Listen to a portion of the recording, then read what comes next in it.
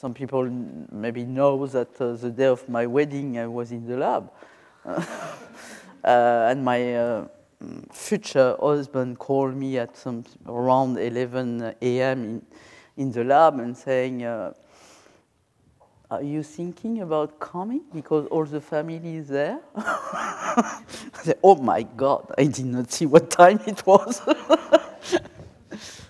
So, yeah, it's a choice of life. I never count the time I was spending in the lab. It happened even to me to sleep in the lab and not to go home. That's happened quite regularly, let's say.